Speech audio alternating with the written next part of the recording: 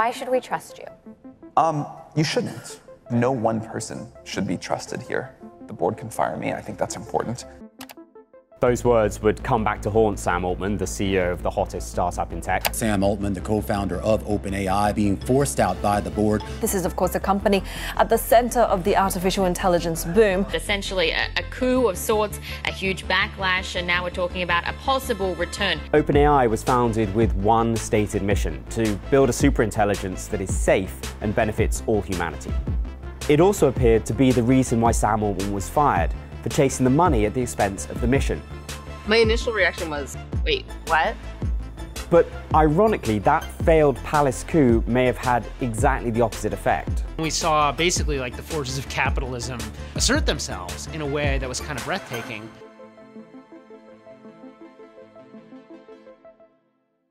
OpenAI was set up in 2015, essentially by Sam Altman and Elon Musk. And the thinking was, Google is growing very fast, Google has lots of AI investment, there should be a competitor.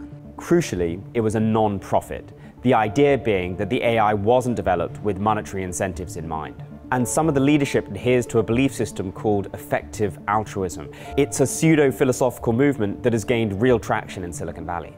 Effective altruists aim to save the most lives or reduce the most suffering, often by making vast amounts of money that they then donate. A few years in, Musk leaves, and around the same time, OpenAI's approach changes. It shifted in 2019 into what's known as a capped profit company, meaning it intends to make money, but after a certain point, overflow that additional money into its nonprofit arm. It brings a complicated new organizational structure. The governance structure of OpenAI is weird. Most startups are governed by a board that is accountable to their shareholders. OpenAI is a startup, but it sits inside of this nonprofit, and that nonprofit board of directors is not accountable to the shareholders, it's accountable to humanity. But the new structure lets it take outside investment without, in theory at least, compromising the mission. Developing cutting-edge AI is extremely expensive. The huge computing power OpenAI needed could only be provided by a few companies. Taking investment from one of them solved several problems. Microsoft came in as an investor. It's the single largest investor. It's invested roughly $13 billion in OpenAI. A lot of that happened before most of the world had even heard of OpenAI. And then, this.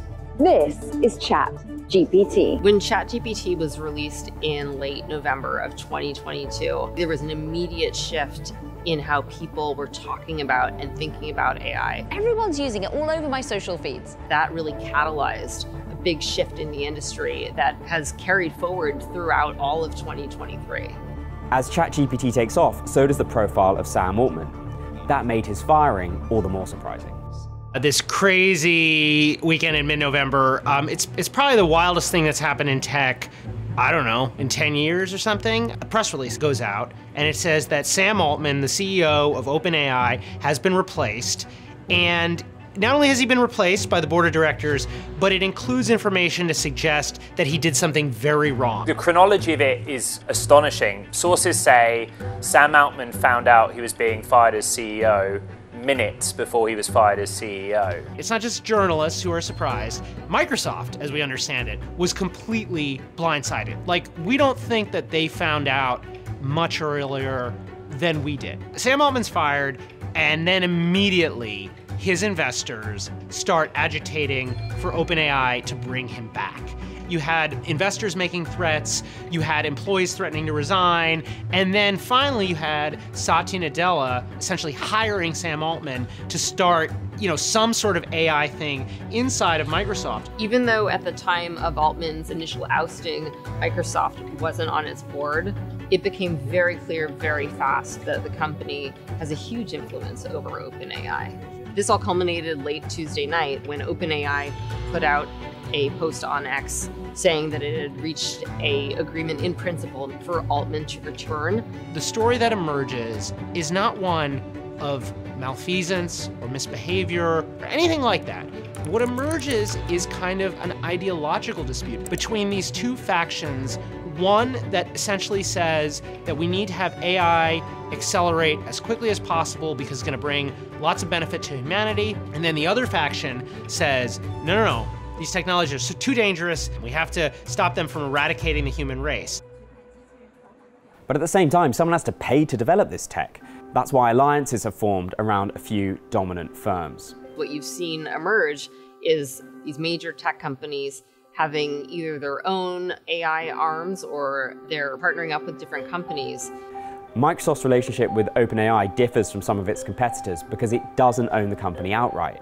There's Meta AI research led by the AI luminary Yann LeCun. Google has DeepMind, which it acquired a number of years ago. For a time, Amazon was somewhat out in the cold, but it has since forged a supplier relationship with Anthropic. Anthropic is essentially a bunch of OpenAI engineers who got worried that, that these guys were going too far, they weren't being careful enough. These alliances are significant because AI is, for now, a cloud product. These tech companies might not be making tons of money off of the AI products per se, but they will be making money from their customers who are paying for the compute services for it.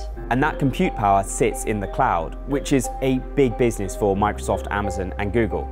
It's also extremely profitable. Consider this. Amazon's cloud business has made a cumulative profit of $55 billion over the past 3 years. Everything else it does combined have made a profit of just $5 billion.